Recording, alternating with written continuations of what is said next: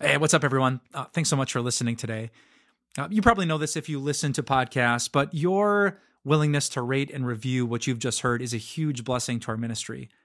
Really, without that, it's almost impossible for people to find us and be blessed by us. So, would you take just a second to rate and review this podcast? Thank you so much. How many people would it take to give you the help that you need? There are some of us who don't really like or maybe even want any help. We're good. That's not true for everybody.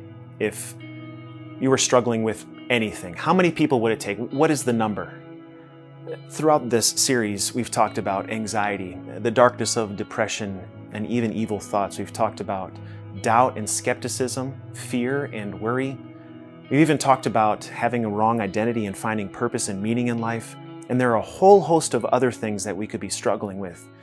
Physical ailments. It could be relationships that are on the rocks. Whatever it is, dealing with mistakes that we've made that are massive, whatever it is, how many people would it take? Pick a number. People who were there, who showed up, not just physically, but emotionally and mentally showed up for you. What would be the number? How many people would it take to give you the help that you needed? I talked with somebody recently, a friend of mine in our church, and he said, I could go for just two people to give me the help that I need at work, to understand what's broken about the systems, and at least to be there to encourage. So when we're dealing with challenges, which everyone does, at least we could be there together, and I didn't feel alone.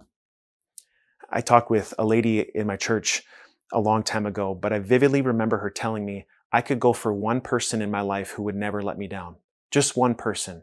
Because whether it was her parents, her siblings, her spouse, or her children, it was one disappointment after the next. And she could just go for one.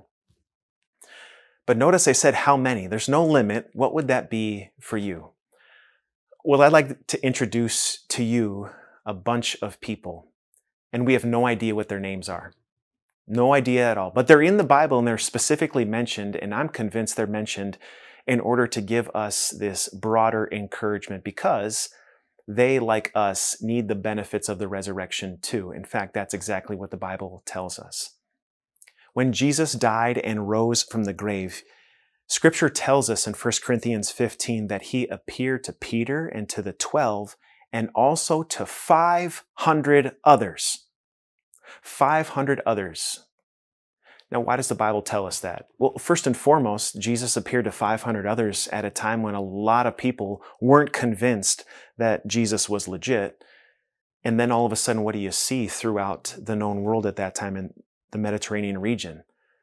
People that didn't believe, but then suddenly believed that Jesus died and rose. Well, what would account for that change? People who would even be willing to be persecuted and never renounce their faith. They would even rather die than deny Jesus. What could account for such an effect in their life?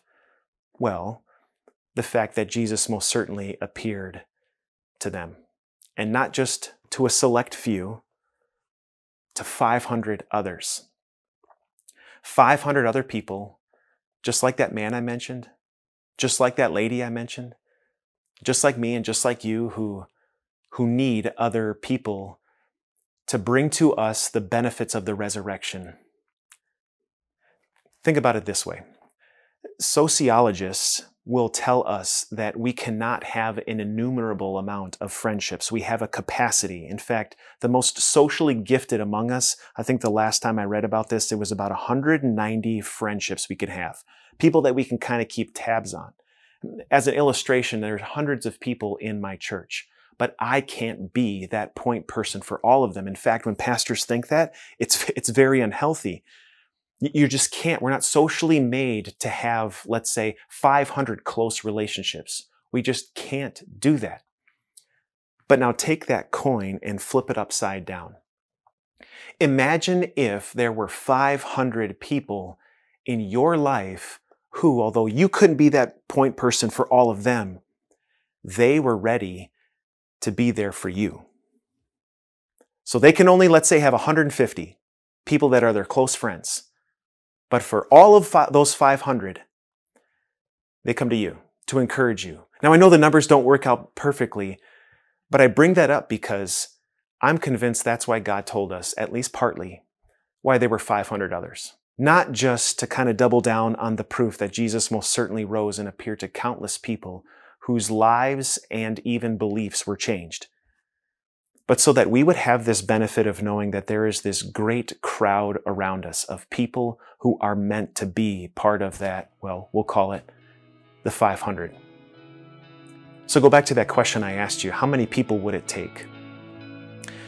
According to the scriptures, let's say there maybe isn't 500 other people, but there are certainly other people that God has put in your life. People who also share this hope that you have, that you're forgiven, that the resurrected Jesus comes to bring light even in those darkest moments and those most gloomy days. That there are people that God has put in your life to speak truth, His truth to you in a world filled with confusion.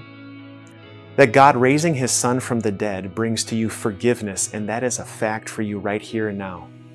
That is something that people are meant to proclaim to one another. By virtue of Jesus rising from the dead, even in the face of your biggest mistakes, you are forgiven.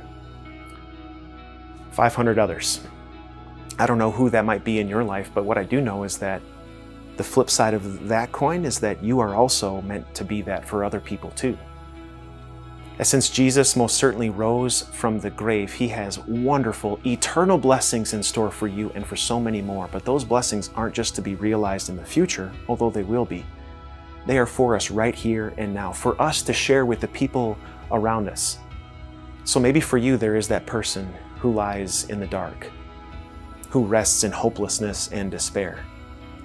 And maybe you get to be one of those 500 others for them.